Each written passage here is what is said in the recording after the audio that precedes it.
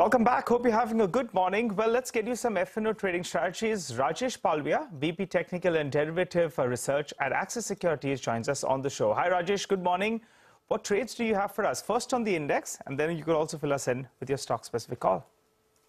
Yeah, good morning, Nigel. So we have seen a short covering action in both the indices. Nifty and Bank Nifty had displayed a short covering in the previous session. Nifty now comfortably holding above 19,650. That is the major supply zone. And we have seen most of the call writers who were active at 19,600, 650 strike have covered their position.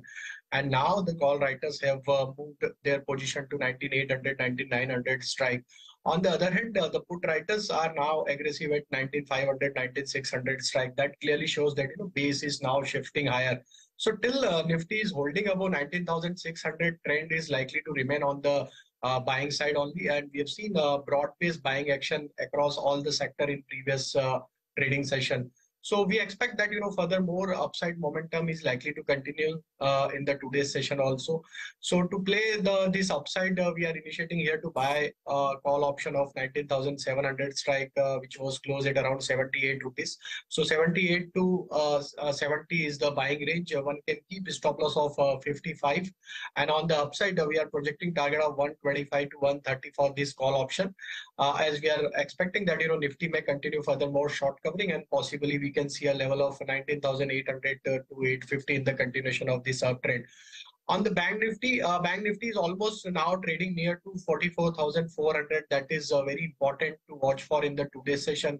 If at all, if we hold that level and if we sustain above 44,400, then we may see a short covering action in Bank Nifty, and possibly Bank Nifty can also scale up to the level of 44,650 to 44,800 in the continuation of this pullback. On the downside, one should keep their stop loss at 44,100. On the stocks front, we expect real estate space can continue for the more upside. DLF is looking very promising, very strong buying action in the previous session. We expect that DLF can continue for the more upside towards 575 to 580. One can buy with stop loss of 548. Another stock that we like at current juncture, that is from Midcap IT, LTTS. Stock managed to give breakout of its previous swing high. Long built-up was there in previous session. We are projecting target of 48.60 to 48.80 in the continuation of this uptrend. One can buy with stop loss of 47.40. And the third stock is from metal space, that is NMDC. Very strong buying action in throughout the session. So now looking at the overall structure for NMDC, we expect this momentum can exceed, and 158 to 160 could be the possible target. So NMDC is buy with stop loss of 146. Got it. All right. Thanks a lot, Rajesh, for that. Have a good day. Well, the pre-opening rates are just kicking in, and it's